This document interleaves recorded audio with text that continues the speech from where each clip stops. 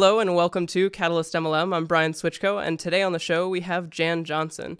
Jan was determined at a very early age to build a life of abundance for her future family. She put herself through school, got her MBA, and eventually worked her way to being the chief financial officer of a major segment of IBM. She was approached by a friend about network marketing and got started in her spare time while working 70 to 100 hours a week.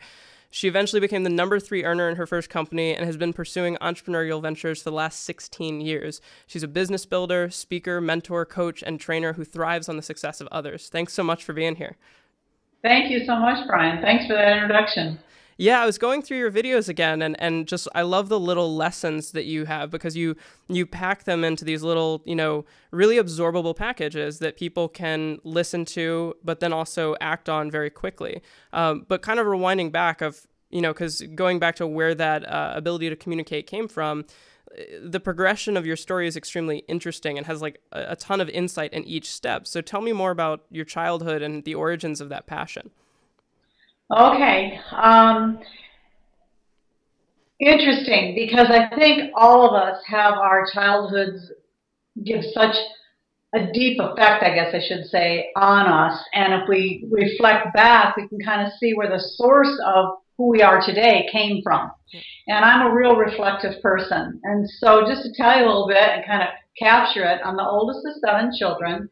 Grew up extremely poor in a 900 square foot house on a really busy street. And I am also severely dyslexic. And so my mom, when I was very, very young, bragged to people that I could read when I was 3 years old. And she would read this story to me, and I learned how to read it back to her. And she'd have me read it to everyone. I turned the pages exactly when you turn the pages. Come to find out, when I got in school, I couldn't read at all. And they put me in this very, very low reading group. And at a young age, I remember thinking to myself, I know I'm smarter than these kids. What's wrong?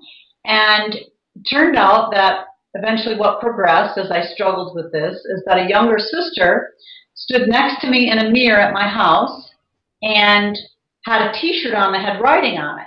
And she said, "Oh, Jan, look at how that writing's backwards in the mirror." And somehow it clicked with me that how she saw the writing on the T-shirt in the mirror was how I see everything. And so from that point forward, because they didn't really back then, dyslexia wasn't the thing that people realized and recognized. So, and I have a severe case of it. And so what I did from that point forward is I took my homework down in the basement and I wrote it all backwards on the back side of the paper in pencil. And then I turned it over and traced it onto the front side of the paper and then erased the back side so no one would know I had the problem. So no one know that I was dumb in my mind. And I did that all through grade school, into high school, and even my family didn't know I was doing it. And consequently, what it did is it made me be a very focused person, and I learned how to, kind of like shifting a car, do it without having to concentrate so much. But to this day, I can write totally backwards, from frontwards to backwards. That's how I naturally see things. And I think having that dilemma really made me get focused, because with dyslexia comes ADD. Right. And I think a lot of people in our industry are ADD. A lot of entrepreneurs are ADD. That's why we can look at the big picture and switch from one thing to another and go very quickly. But I needed something to help me get focused, and that exercise, doing that daily, did that. Yeah. And so I think internally it also made me proud of overcoming something. Mm-hmm. And as the oldest of 7, you didn't get a lot of pats on the back in the family. So I had my own pride that I created my own self-worth kind of thing. Yeah, that's unbelievably awesome.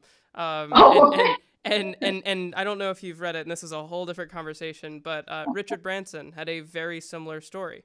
Also severely dyslexic and also from a similar situation and overcame it. And it's interesting hearing you say that, of how you overcoming that helped you to see the power within yourself of how much, you can overcome really anything.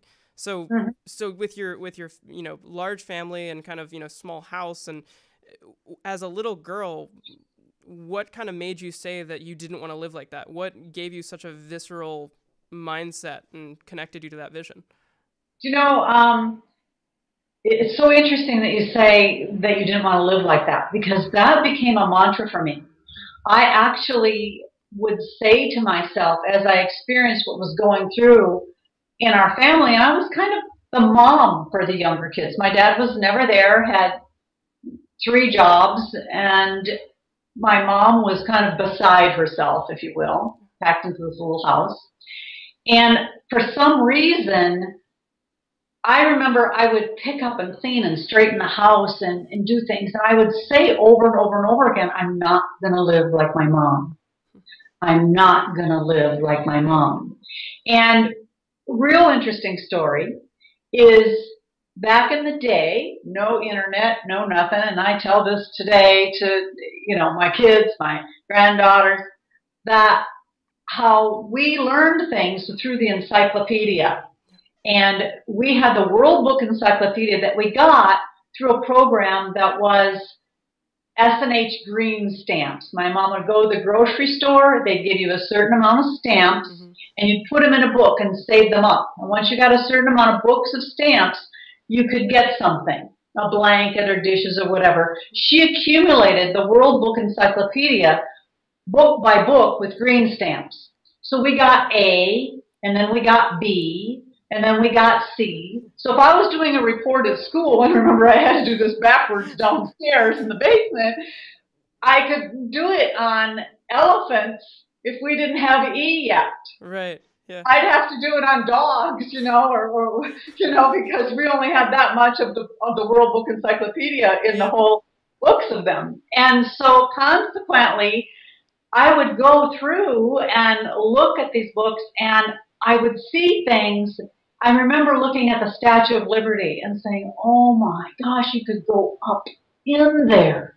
I can't believe you could go into that arm, or to the Mount Rushmore. Look at that. And I'd read all about it and get into it. And then I'd want to put myself into those pictures. And I would say to myself, I'm going to have that. I'm going to go there. I'm going to see those places. And I would say it over and over and over in my head. And as a result, Brian, I'll tell you that there are many books about visualization and creating what you want by concentrating on it. And I have done it since a little girl. And I have been to the Statue of Liberty up in the arm of it. I have been to Mount Rushmore. But an interesting thing, I remember one time, and you can imagine this little bitty house, and there's funny stories about it. I always try to look at things comically. That I had this vision that one day I was going to live in a house that was on the cover of Better Homes and Gardens. Yeah.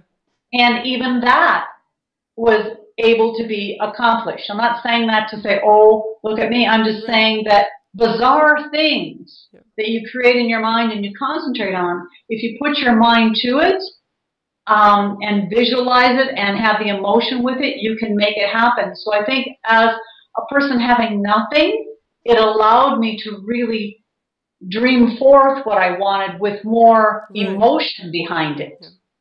So, I mean, I always love visualization stories because, all too often people say, oh, that whole, attraction thing, that doesn't work, like, oh, if you think it, then it'll happen. It's like, well, it does, but it's hard. It's not really tangible other than the examples, and it's hard to communicate that. So kind of stepping back, and I want to ask a question is, you were going book by book by book, and if, you had to do a report and you wanted to do it on zebras and you didn't have Z yet, so many kids, people would just say, well, I don't have Z yet, so I can't do the report. I can't do the report. And they would use it as an excuse. And you said you just changed it. You did it on something else.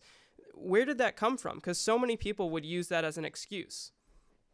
Well, you know what? I think it forced me, and I'm sure a lot of people that would happen to be watching this would agree, that sometimes you're forced to be more creative because of your circumstance. And so just now, as you're saying that as an example, here's where my mind leapt to while you were talking. And that is that zebras, you can think of Africa. That's at the beginning of the book. Animals are at the beginning of the book. So you say, okay, let me go there and see what I can find out about zebras in this smaller area. Certainly in Africa, they'll have something about zebras, even though it won't be the full-blown Z part of it. Kind of. So I think, when you're lacking, you're forced to be more creative. And then that creativity comes out in whatever specialization you're born with. Because I really do think that we're all born unique. And that our entire lives are really a book of stories. That's why I focus on stories in my blog and that kind of thing, is because we are our stories. We aren't just one story. There's varying stories about us. There's our childhood, which you're asking us about. There's what we choose as a business. There's, our friends and family. There's our creativity. There's our personal health and how we're affected by the afflictions we're born with and the things we overcome. When you look at people, I'm very, very affected by people that overcome personal things that they've gone through. Sometimes it's a physical thing. Mine was more of a mental kind of a thing. And I'm attracted to learning how people overcame stuff that like you say, a lot of people would just give up and sulk. Yeah, and what the basis, that's why I love this interview series, is because I get to ask those questions and find out the root as to why someone, got up, dusted themselves off and kept going. So on that same note, did you ever, this is when you were younger, and then you went on to go to college and then go and get your master's degree and then go to work. But did you ever at any point think that vision that you had of traveling and experiencing those things and basically just having that abundance in your life, did you ever think that wasn't possible? No, except I will tell you that after I achieved it, I went through a stage of feeling it was impossible to get back. And that's yet another story. Okay. Yeah. And that is that I entered IBM, and I had other jobs prior to that kind of thing, but I entered IBM and now embarked on this career, and it kind of was a step along the way. I didn't walk in and see me as, CFO. Right. Each step of the way saw me at the next step. So came in at a very low level and then thought, well, I could do that job. I was always kind of like chasing my superior, my boss, you know what I mean? And kind of thinking, well, geez, these people aren't really doing much. Maybe if I become a manager, then I'll be surrounded by people who are just kind of going after it. And then I'd become a manager and think, geez, these people. And then maybe if I become a middle manager, and it kind of, I don't mean to sound whatever when I'm saying but in the corporate world and environment, you're working your way through. And so I worked my way through each step of the way. And when I was in HR, kind of saw myself moving up that chain. And then they wanted me to move to New York. And I didn't want to uproot my family and move to New York. So I switched gears and went over to actually computer information systems in a whole new arena, which was good for me, and moved there. And then I moved into a whole other arena and eventually got, where I was in accounting, but then worked my way back through and was in finance. And started with a new business opportunity that is now the largest, most successful arena in all of IBM. And I was a part of starting that part up, and I loved it. Well, here's what happened to me.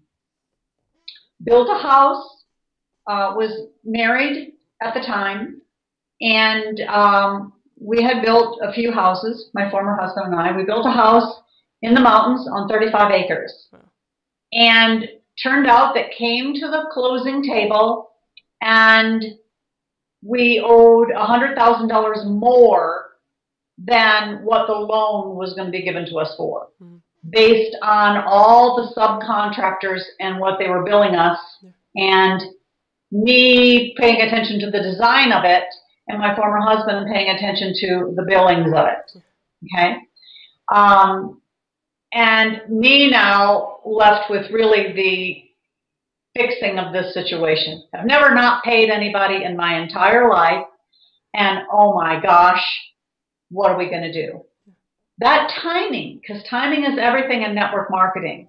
Because who would ask a six-figure income CFO working 70 to 100 hours a week if they wanted to join a network marketing company? Yep.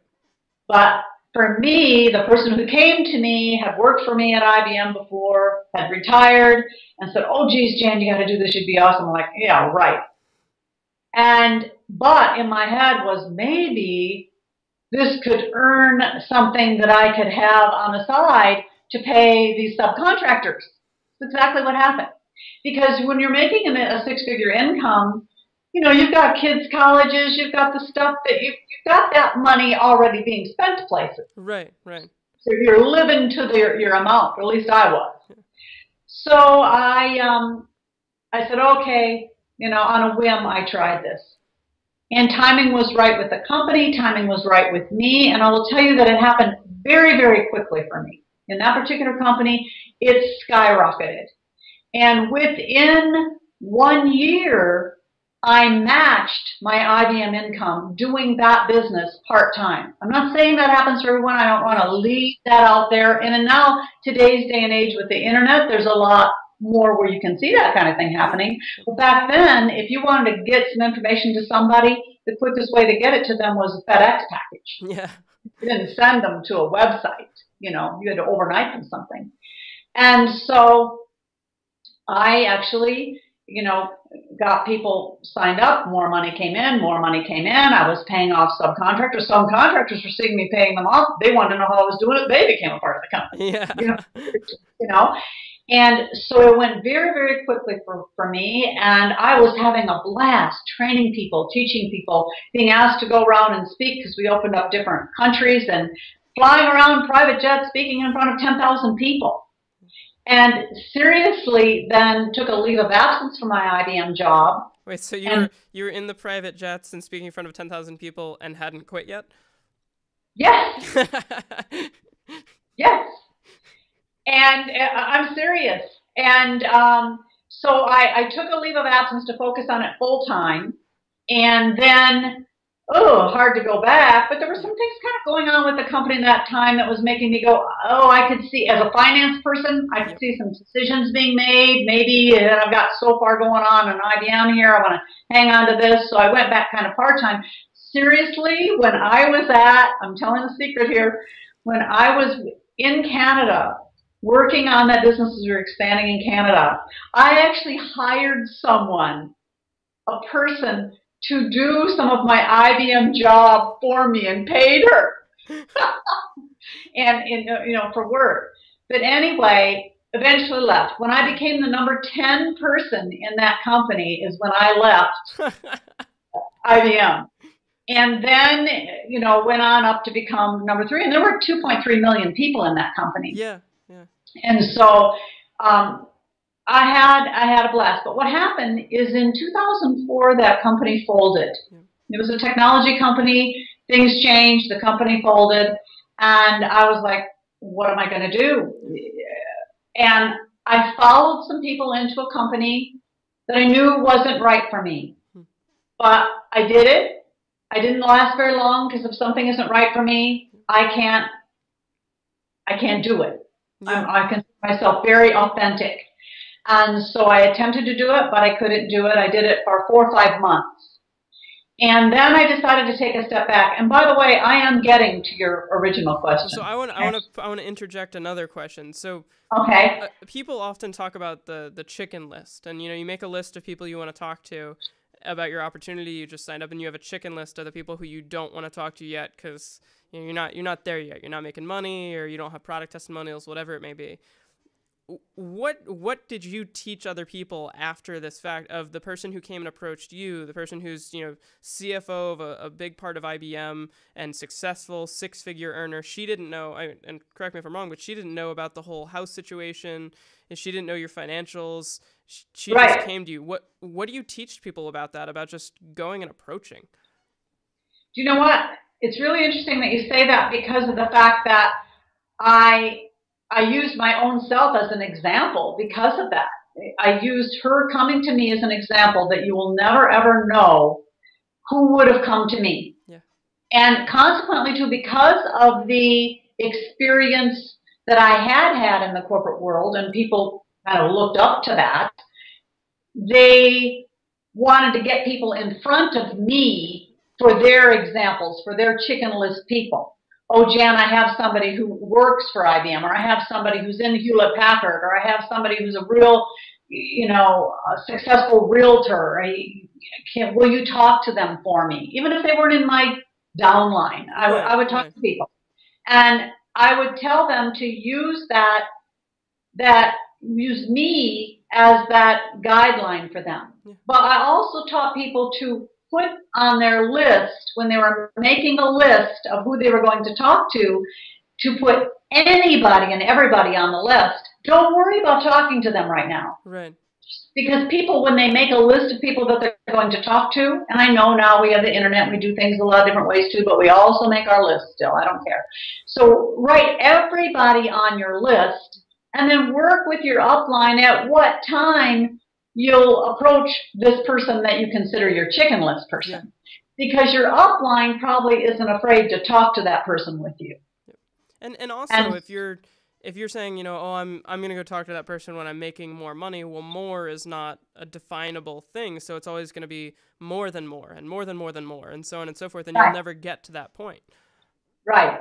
Right. Exactly. So when you were, and go back to your story of when you were building and you saw success, but then the company folded, and how did you feel about that first? I mean, that happens. That happens with any company, be it a network marketing company or otherwise. I mean, IBM has had layoffs very recently, and several times, and it happens on both sides. But how did you feel when you had built all this and it just went away?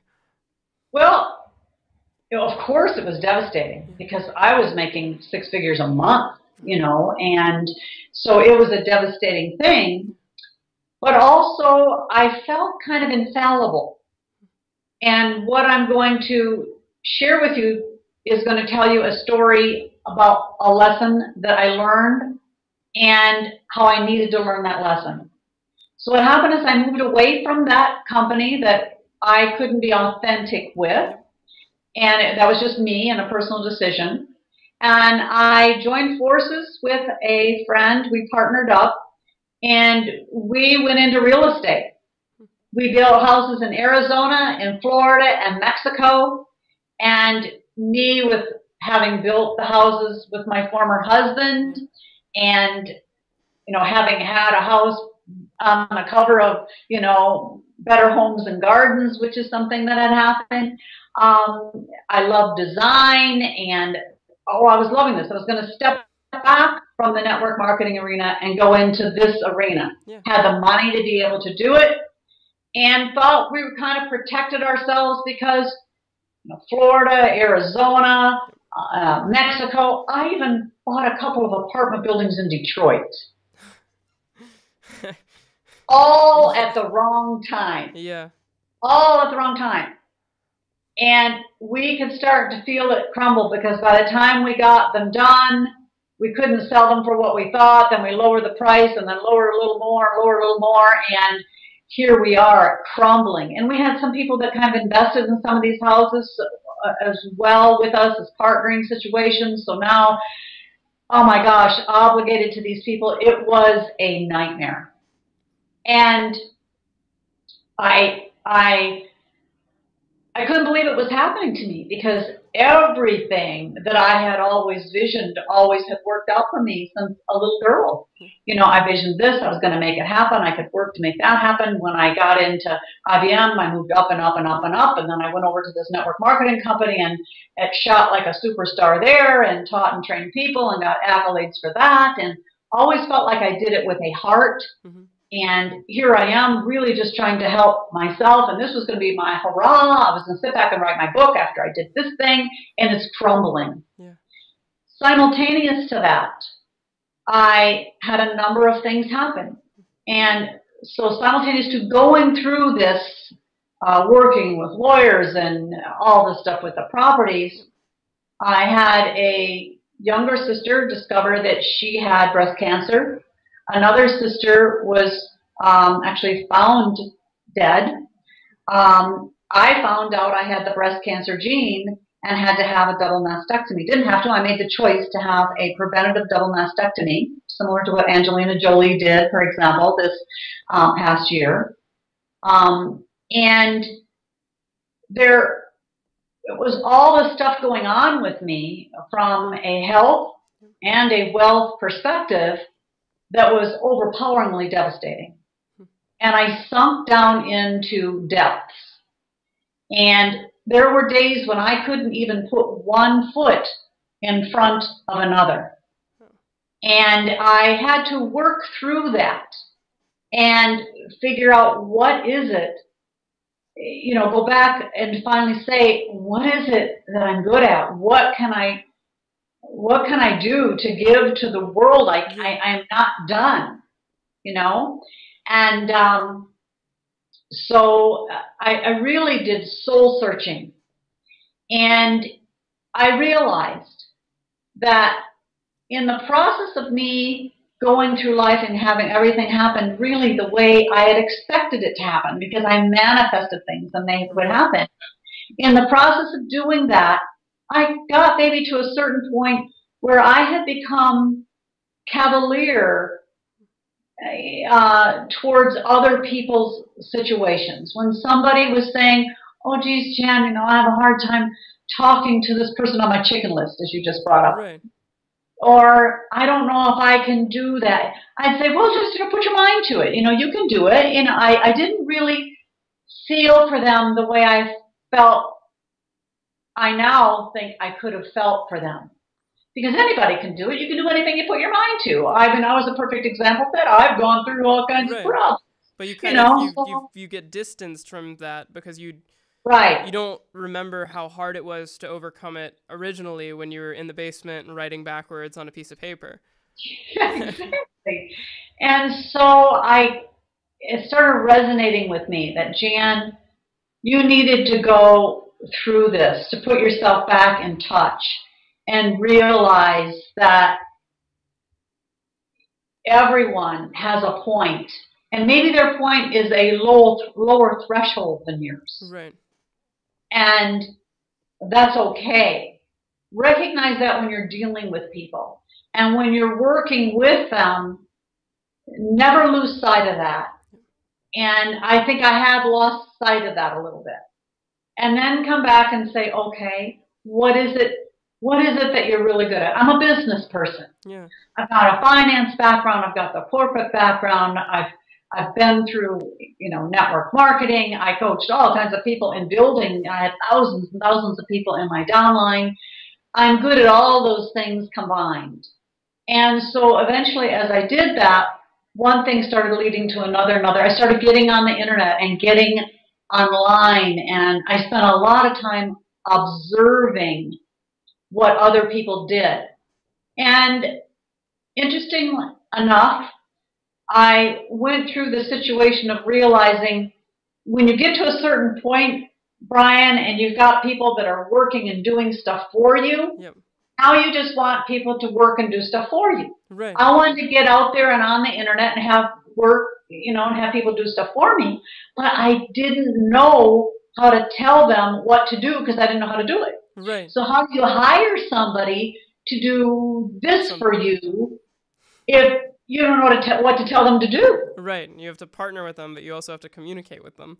You have to communicate with them. And you have to know when they're not doing what they're supposed to be doing. So I had to take a step way back, bring myself down, and learning through reading is not my forte. My forte is learning through someone showing me. And then, you know, you want to get somebody to show you. Well, so I'd look at all these videos. And I had to really stop and say, Jen, you've got to do this.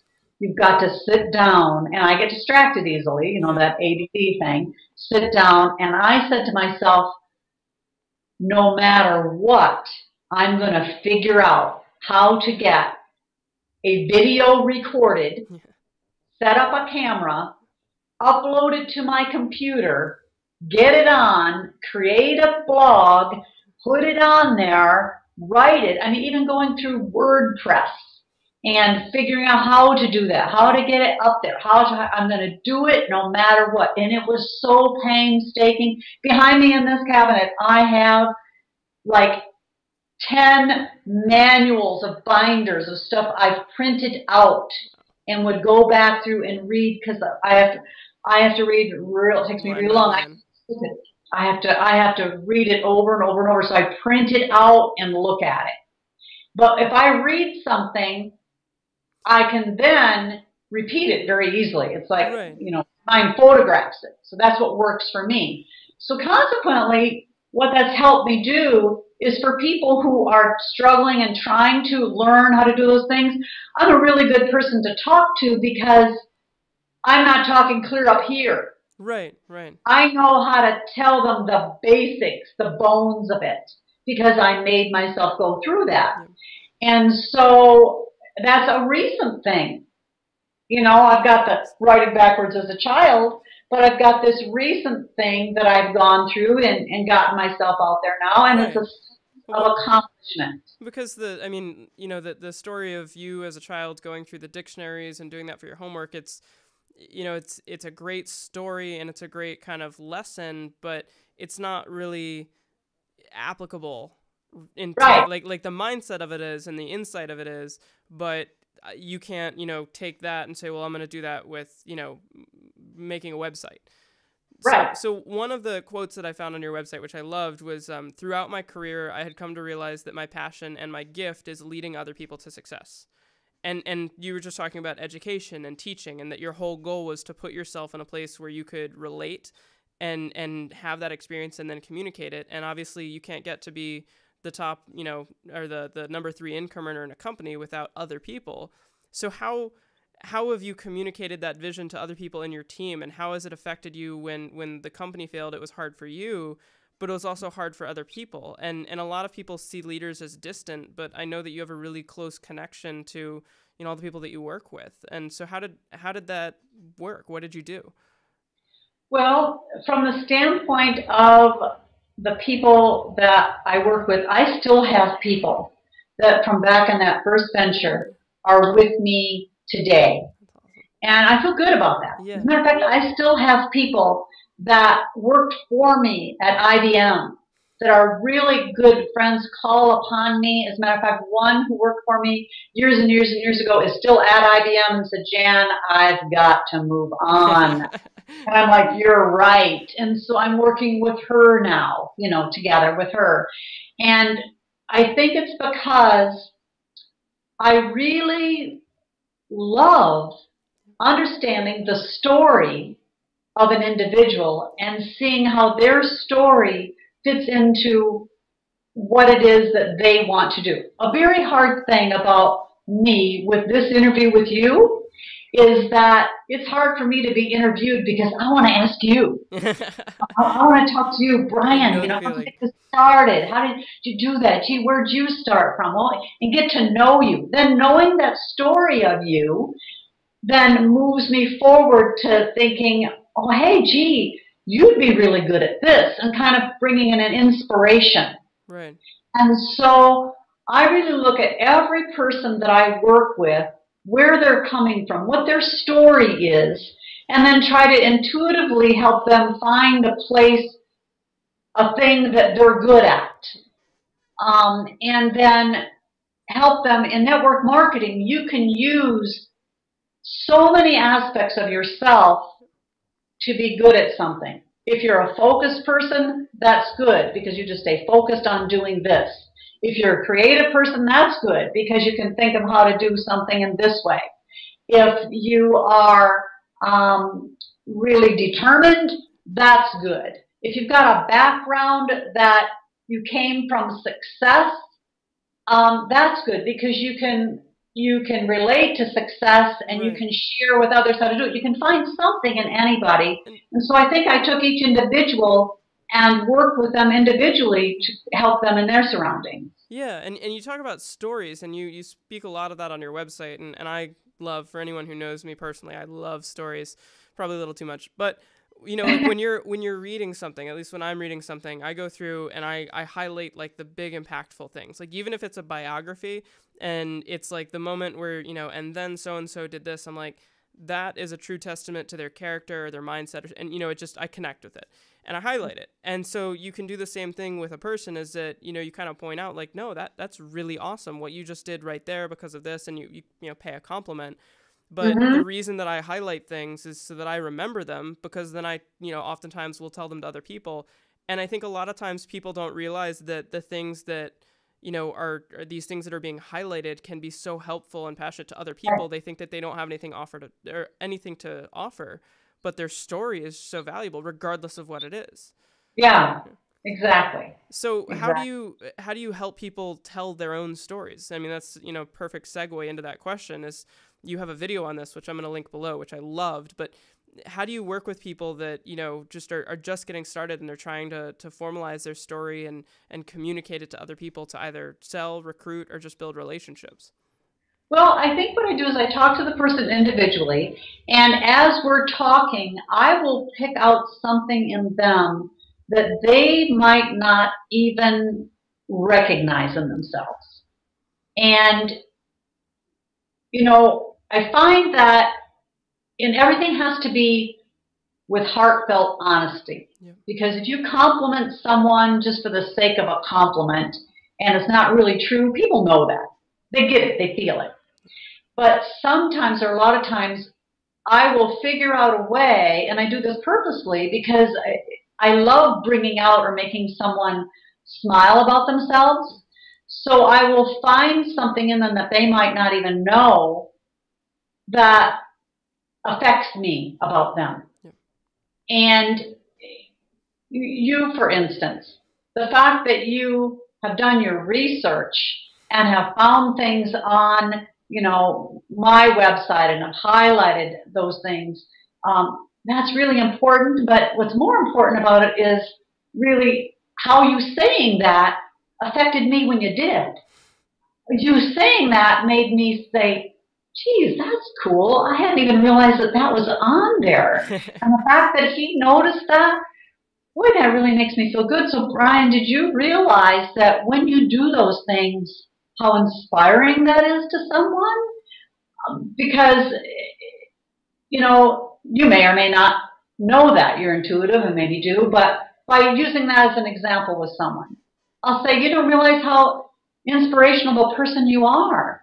You don't realize that how you came through that particular obstacle. Do you know how inspiring that is for people? You want to highlight that obstacle that you came through.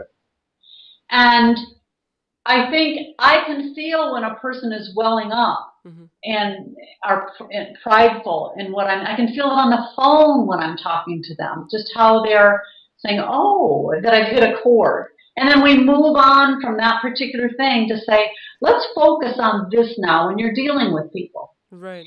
And it's fun for me. And it's fun for me. It's like each person is a child. And then from there, they build their team of people doing something they're feeling really good about, because I'm kind of inspirational to them. They become an inspirational person, and it helps them notice things in other people. And the really funny thing is, and I know that a lot of people struggle, is that they can hear that and they can hear the value in that and helping other people and inspiring other people, but they don't understand how that translates to growing their business.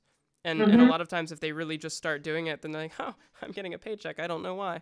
Right. Because you inspire someone and then they inspire other people, but in turn, inadvertently or just as a byproduct, that grows a business. And so and I'm kind of going to take a different turn here because every time you move your head, it reminds me to ask the question. Okay. But I see, because it's very colorful, the 4-Hour Work Week behind you. Yes. And one of my favorite books, just because of the method of thinking. But you talk about, you know, you were doing this focus on mindset when you were a little girl, and now you're focused on helping other people, but you still have to work on your mindset. So what's your self-talk? Like, what are you reading? What are you saying to yourself when you charge yourself up so that you can help other people and charge them up?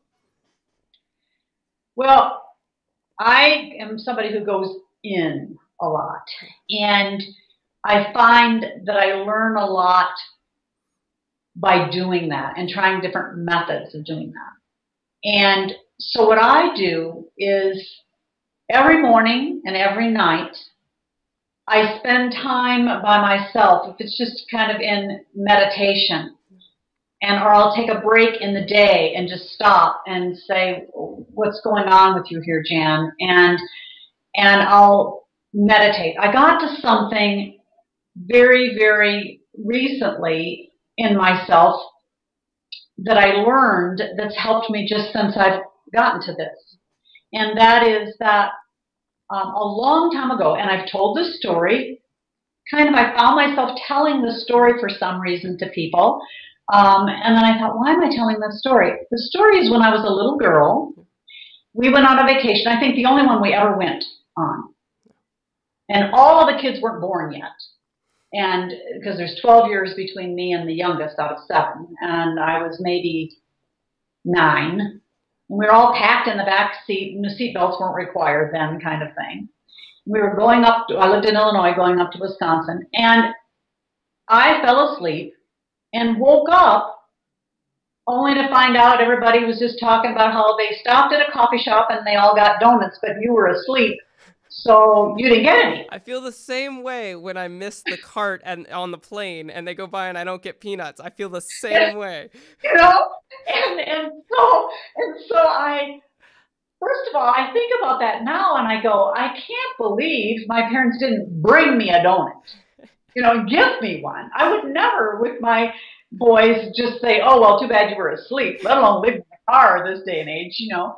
But they were talking about, oh, we had a donut, you didn't have one. And how that thought, but we never got donuts. We never got anything. We were so poor. So that was a big deal then. And that has somehow, by telling this out loud to you now, maybe I can get the story out of my mind. Somehow I missed out. Yeah. And so there have been times when I've realized I'll go from one thing to another, instead of sticking and staying focused on something that I'm doing because I'm afraid I'm going to miss out on something else. And that's not good. Yeah. You know, setting your mind that you're going to do something and sticking with it and going through it, especially in our industry, is the way to do it. But that goes way back to this little incident that I had as a child when I missed out on something. And I recognized that just a couple of weeks ago. And I thought, geez, Jan, because you've told that story so many times, there's a basis to it. Right. So, you know, when I'm thinking back and when I go within, I really try to look at things for me that I learn, and then I can share them with others, and I can discover them in others. So I read books. One of my favorite books is Illusions by Richard Bach. Have you ever read it? No. Read this book. It's a small book. You can read it in, you know, a couple of hours, and you'll reread it. It is more of a light story about life. Right. Another really book that I love is the Book of Secrets, which is Deepak Chopra. Yeah, and the Book of Secrets actually goes into how your body knows how to act within itself. And I can't repeat it. I can't repeat it the way he does. But your body basically knows how to give up something to be able to have something else go on with you. Everything in your body has a job. So why can't the world be like that? Right. And so you learn in life, actually, how if you could work like your body works. So that's it's an awesome book. It's a very deep book. And I find those kinds of books, yes, business books, the 4-hour work week, and trying to figure out those kinds of things, you know, the habits of successful people, those kinds of things. I always read that stuff. I never read a novel. Right. You know, yeah. I read the things that help me learn about me. The other thing I will tell you is that, and you've heard this probably over and over, you know, that we teach what we're here to learn. Yeah. Well, you might find this yourself, I don't know, but while I'm speaking a lot of times in giving advice or coaching to people, and something's coming out of my mouth and I'm using an example for them and I'm talking, there's a simultaneous conversation going on in my head that will say, Not a half bad idea, Jan. You ought to do it yourself. I know the feeling. That conversation happens frequently. So, I mean, Yeah. so for someone who's, I mean, okay, so we talk about stories and inspiration, I think, are two, which the stories inspire. But, I mean, breaking it down into those two and kind of coming up with an action item for people who are listening, what is something that someone can do to either identify or come up with a story that they already have, and then how can they use that to inspire someone within 24 hours of watching this video? Okay. I'd say go back like we did in this interview. Take time. And this is something that isn't done in an hour. This is to set some time for yourself and say, I'm going to do this, and I'm going to spend this amount of time doing that. And one of the things I encourage people to do is to sit down and write out what they would do with their life on a day-to-day basis if money did not matter. And it's an exercise that really works because you say, oh, I'd get up and, I'd do this, and then maybe I'd fly to Paris. Oh, that's right. The kids are in school, so I can't do that because, oh, but wait, if money did not matter, then I would have a tutor for the kids. Or, I've got dad in the hospital. Well, if money did not matter, I could do this. Right. If you get rid of every obstacle in your scenario that comes into your mind, oh, I can't do that because of this, as you go through this, and this will take really... Do you recommend documenting the obstacles and how you're going to overcome them, or... Yes, you get rid of them. You say, well, if money didn't matter, I could get rid of that obstacle. And as you go through, you'll get down to who you really are. You're not just going to sit. You're going to, is it the arts? Is it music? Is it helping people? Is it philanthropy? Is it making money? What is it? Is it bicycle riding? I would bicycle ride every single day. I would ski every single day. I would surf. I would just sit and read. I'd become the best winemaker. What is it that's your passion? Wine drinker. Yeah. Wine drinker. Make it and drink it. Test it. And so you get to what your passion is. Yeah. And when you get to what your passion is, you can then mold whatever you're doing in network marketing. You can mold your passion into your story with people because now you've got your why. Yeah. You need a why. You've heard that over and over. People are watching this and over and over. They've heard this, that the why is the most important thing. Why are you doing this? I had to do this with myself. What is it I'm really good at? I'm a business person. Yeah, I'm a coach. But what's unique about me? And seriously, that's how I got to storytelling. Because people would always tell me all my life, oh, your stories are so great. Or, oh, Jan, tell them the story about this. Tell them the story about that. And I thought, well, is that really a thing? A storyteller? And I thought, it is. So I've wrapped my persona now around storytelling, and I'm quite amazed actually about how it can fit into anything because we are a book of stories. Our whole life is about stories. Yeah. But it took me quite a bit to get there. So take that time, do that work. You have to do the work to get it done. We always hear, oh, the grass is always greener on the other side. Well, that's because those people are mowing it. Right, yep. They're doing the work to make it look good like that. You've got to do that work. And so if you say, okay, I'm going to walk away from this, and maybe today I can't do it, but I'm setting up next Tuesday as the time I'm going to focus on this and figure out who I am, your direction in what you're pursuing is going to be so much more streamlined because you're going to really have a handle on who you are. I think that's so important. I totally agree. And I love stories too. So if there's any other storytellers out there, make sure to, I'd say try and tell a story, because every time I tell a story, it gets shorter and more impactful. It keeps getting distilled, and then you're able to inspire, help, or just make more people laugh. But For sure. thank you so much for coming on and sharing. And I mean, absolutely awesome. I have every resource we talked about linked below, and people can tell their stories below, as well as our podcast link. And we look forward to having more from you in the future. Thank you so much again. Thank you so much, Brian. I really love this, and you're doing an awesome job with this site. I've looked at all the people that you've interviewed. I feel prideful to be amongst them, and this is a resource that I'm really going to be sharing with people. I think it's awesome. Thank you very much.